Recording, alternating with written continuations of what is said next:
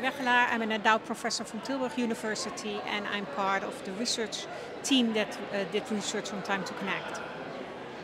I'm Annemeike Schoemaker. I'm the program leader of the National Safety 2 program in the Netherlands. So it's a national-wide program. Hi, and I'm Catharina van Oostveen. I'm a nurse researcher on Safety 2, but I'm here today as a board member of the Dutch professional body, which is one of the initiators and monitors of the Time to Connect program. We had a special session in a hot air balloon to imagine stepping in a hot air balloon and then going through the wind and look at all the factors that propel you forward.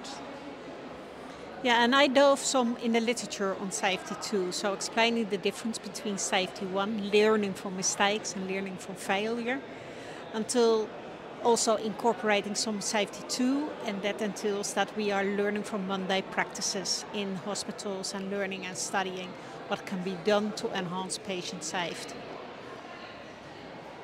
Yeah, and I told the audience about healthcare professionals' resilient behavior to prevent patients from harm. And I came up with a few examples from our research on nurses' resilient behavior. Yeah, that's it.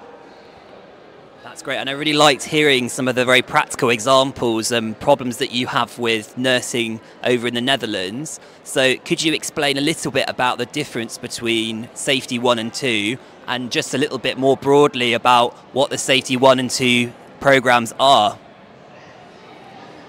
In the Safety 1 paradigm, we learn a lot from mistakes by looking back and trying to understand what went wrong and why it went wrong, and try to solve that by standardizing things.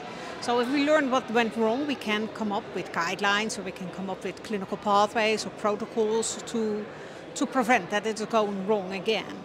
But only looking at things that go wrong, we probably don't learn all of it, because normally in mundane practices, daily practices, we also are kind of resilient. So sometimes things don't go wrong because of the guidelines or due to the guidelines. And what we are trying to do in the Netherlands is also to incorporate that we are a system in which we can trust our healthcare professionals, and that we can build on their craftsmanship, and that we can enhance patient safety if we learn from best practices, inspirational practices. So we use the positive deviance approach and a social movement we try to make based on intrinsic motivation of our healthcare professionals. Yeah. And of course, we are helped by the patients themselves. So that's important. When you have a multidisciplinary dialogue, you need the patients for all the special insights about their life and what they find important. I think as a doctor working in the NHS myself, what it reminds me of is the difference between what we have as DATEX, which is when there's an event where there's a clinical event where something goes wrong, but we also have something which is a bit more informal called a GREATEX, which helps to celebrate when things go right. And I think the idea of using the events where things have gone well is also really useful, because quite often that goes unnoticed and there's a lot to learn. So coming here from the Netherlands to present at this international conference, what would you say are the benefits of being able to connect with people from different countries and learn from different healthcare systems around the world?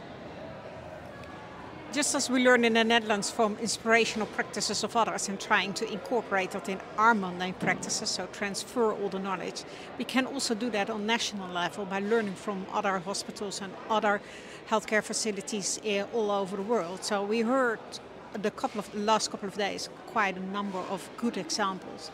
We certainly can think about how we can use that in the Netherlands too.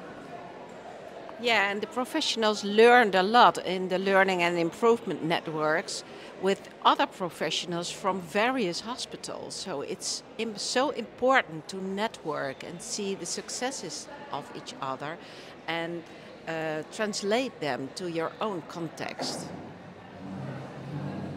Yeah, and I think the good thing of being here is that all people here are human capital, which are potentially resilient in the basis. So thinking together about patient safety and coming to solutions to prevent patients from harm is very variable these days. Thank you, and that's one of the things that I've really enjoyed about being here is getting to meet people who are working in different countries that you definitely wouldn't get to meet otherwise, I don't think, for various reasons.